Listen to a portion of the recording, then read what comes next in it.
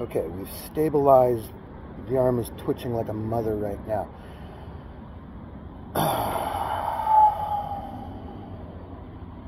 Okay. Thoughts have been coming together in my head. As you know, I have a housing situation that needs to be addressed. I also have a friend from the neighborhood who has a housing issue of her own that needs to be addressed. Her situation is completely the opposite from mine. She needs more income. She's a senior.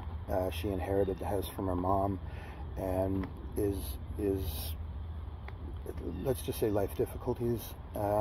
She's a movie in her own right. You know what I mean? There's like shades of everyone here. This is what I'm saying. It's a blend of everybody. So she has a shed that can be turned into a small home. It's pink, dude. Now, I know you're familiar with the band. Bobby Robertson, Levon Helm. Can't remember anybody else's name right at the moment, but you know who I'm talking about. They went to Dylan's place in the Catskills and they recorded songs from Big Pink. I've wanted to do a reno show for a while because, I mean, I'm a jack of all trades. I don't do concrete and I don't do shingles. Pretty much everything in between I can do. I've forgotten more about building houses than most people will ever know. So here's the pitch.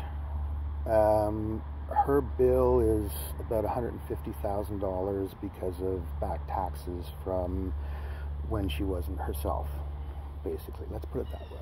That's from when she wasn't herself. Now, we can probably get that down because a large portion of that is interest. You know, we leave that to the legal department. This is a common situation here in our city, and it's not going to be a mayoral candidate issue or anything like that, but everybody's going to want to hear about it, right?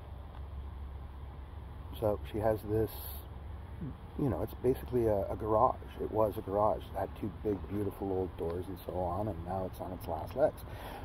The timbers and, you know, the structure itself is really good. Just replace the doors and so on, and do a little this and this, a little this and a little that. I have a friend who's a lead hand on one of the high-rises with the local 27. So I also have so many cottage builder friends up in Muskoka that we can pull a really, really, really talented crew together of really funny people. Oddballs, rejects, you know. Funny thing is, they all qualify for insurance.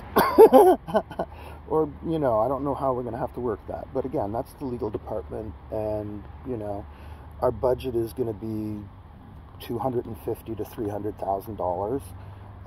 And I get a place to live. She has her legal issues dealt with, and now she can die in the house. Because that's what she wants to do.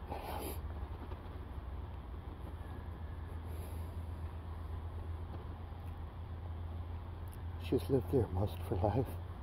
It's what she knows. It's what she has left. Everything else is taken away. She still has her grandkids. And apparently there's a really good video floating around there of her abominable spirit. She got dumped in a pool.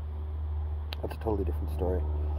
So, yeah, I mean, give me a call. We'll talk.